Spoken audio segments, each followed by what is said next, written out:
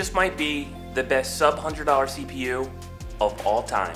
Welcome back to Tech 215. I'm your host Nick, and in today's video we're going to be doing a full review of the brand new Ryzen 5 1600 AF. We're going to be doing a ton of synthetic benchmarks like PC Mark 10, Unigine Heaven, and Cinebench R15, as well as benchmarking a ton of games like Battlefield 5, Star Wars Jedi Fallen Order, Apex Legends, and of course, Fortnite.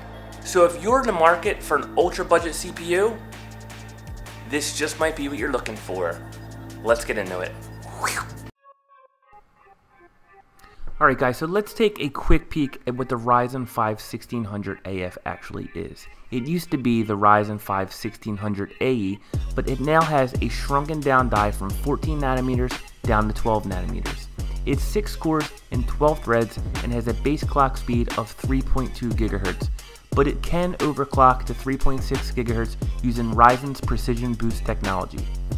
It has 20 Gen 3 PCI Express lanes and has a total TDP of 65 watts. And it also features 16 megabytes of level 3 cache, all coming in at an MSRP of $85. On our test bench today, we'll have the brand new B450 Aorus M from Gigabyte, 16 gigabytes of G-Skill's Trident Z RGB 3000 MHz RAM. For our boot drive, we'll be using the Corsair MP510 240GB NVMe Express drive. And for our graphics card, we'll be using the GTX 1660 from MSI. Alright guys, it's time to run some benchmarks, and first up is Cinebench R15.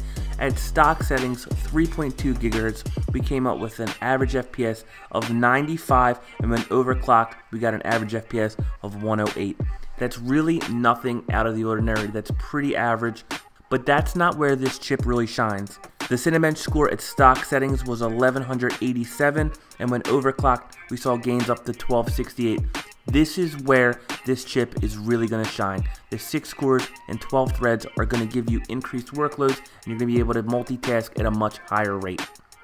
So next up we have Unigine Heaven, and at stock settings we saw an average FPS of 125, and when overclocked we saw an average FPS of 129. Again, this chip is not the best overclocker. The 6 cores and 12 threads is where you're really getting all your value from. And when at stock settings, we got a score of 3162. When overclocked, we saw gains of up to 3256. If you guys remember when I did my i5 7600K build, this chip totally demolishes that chip, except in one primary category, and that was when the i5 was overclocked all the way up to 5 GHz. That is the only time the 7600K beat this chip, and I personally would rather have 6 cores and 12 threads and pay way less money. Intel chips are still way too expensive. And next up is a new test I'm bringing to the channel. It's called PC Mark 10. I'm sure you guys have heard of it, but what it does is it's a well-rounded test. It tests every aspect of your system, from loading up programs to doing video conferencing. It actually does some 3D rendering, but it's really cool. And in the essential categories, we got an 8424. In productivity, we scored 6278. And in digital content creation, we got 7019 with an average score of 5152. I'm sorry we don't have anything to compare it to, but going forward, we will be using this test, because when you buy a PC, you're not just always buying it for gaming. You want to be able to do content creation, you want to be able to do your schoolwork or some of your work from your actual job, and you're going to want a well-rounded PC, and I think this chip is that because of the high core count, high thread count. It's just an overall really great value CPU. You don't just want a one-trick pony, you want something that's going to be able to do everything that you want to accomplish in your day-to-day life. Alright guys, so let's get to the reason why most of you are here. Games. First up, Battlefield 5. On high settings, at stock speed, we were seeing an average of 81 FPS, and when overclocked to 3.7 GHz, we were seeing an average FPS of 89.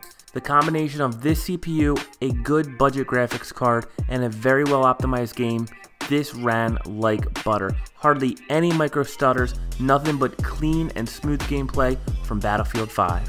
Next up, my favorite game from 2019, Star Wars Jedi Fallen Order. We were seeing an average FPS of 80 when at stock settings. When overclocked, we got a bit of a jump to 87 average FPS, and both at stock and when overclocked, we were seeing a max FPS of 114. This game ran smooth. When using this chip and a good budget GPU, you're going to have happy days. If you're a competitive Apex Legends player, this might be a great way for you to get off the console and get into PC gaming with the Ryzen 5 1600 AF. It's so well optimized, and we had butter FPS all day. At stock settings, we saw 94 FPS, and when overclocked, we saw an average of 101. The max frame rate we got was 145 FPS, and if you are looking to play Apex Legends at a high refresh rate, get onto the PC version. It is so much better, and this game's so well optimized, we saw amazing frame rates the whole time through. Alright guys, and finally, we have the most popular game in the world right now, Fortnite. Stock settings, we saw 88 average FPS. When overclocked, not much more, we got 94 FPS, but we saw a max of 119 FPS, and this game ran really smooth as well. I'm telling you guys, all the games I tested today are pretty well optimized, but they all ran really smooth. This is what happens when you have 6 cores, 12 threads, paired with a good budget GPU. You'll be having great frame rates all day, and I think this is where it starts. If you're on a super tight budget, look no further than the Ryzen 5 1600 AF. Alright guys, so that was my review of the Ryzen 5 1600 AF. Thank you all for sticking around this long in the video. And when I first started, I made a very bold claim that this was the best sub-$100 CPU of all time. And I think it's actually true. I don't think that's such a bold statement. Where else can you get 6 cores, 12 threads, with 16 megabytes of level 3 cache? Intel has nothing like this right now. And I think if you're on a super tight budget, this just might be the chip for you, because it's one of those chips where you set it, forget it, and you're going to have happy days playing games and doing productivity tasks all day long. But I do have 2 caveats I want to let you guys know about. First, make sure when you buy RAM, you check the QLC list for your motherboard. I made the mistake of using RAM I had from about a year ago, and it's very popular RAM. It's the G-Skill Trident Z RGB 3000 MHz RAM, and I didn't bother checking the QLC list, and it was a little bit of a pain to overclock, but I did get it up to 3000 MHz. But RAM is also at an all-time low right now, and you can get 3600 RAM for really good prices. I would not go any lower than 3000 RAM because Ryzen heavily relies on fast RAM to perform at its best. Second thing is, this chip's not a great overclocker. As you guys can see, a couple times when overclocked to 3.7 gigahertz, I did get some crashes and I had to reboot the system, but that's not really that big of a deal. From the video, you guys can see that even when overclocked, the gains are minimal and it's really not going to make that much of a difference. So again, like if you're on an ultra tight budget, it's one of those things where you can set the chip in the motherboard, pop it in, and start playing games right off the bat. And I think in terms of value, this is as good as it gets. I think all the Ryzen 5s are really good, but at 85 bucks, this might be the new ultra budget king. But that about does it for me today, guys. Thank you so much for sticking around this long. I know this was a long video, but I wanted to give you guys the full story as what this chip can really do. You guys can follow me on Instagram here, check out my other videos, but please like, comment, and if you're not already subscribed, please subscribe, ring that bell for notifications so every time I post something, you will get instant notifications. And in a couple weeks, I will have the premiere of February's ultra budget build. If you haven't seen it yet, check out January's. I'll put a link in the description down below. I'm just so pumped to show you guys that. But that about does it for me today, guys. Thanks again for watching. I should be back in about a week with more tech content. Thanks so much.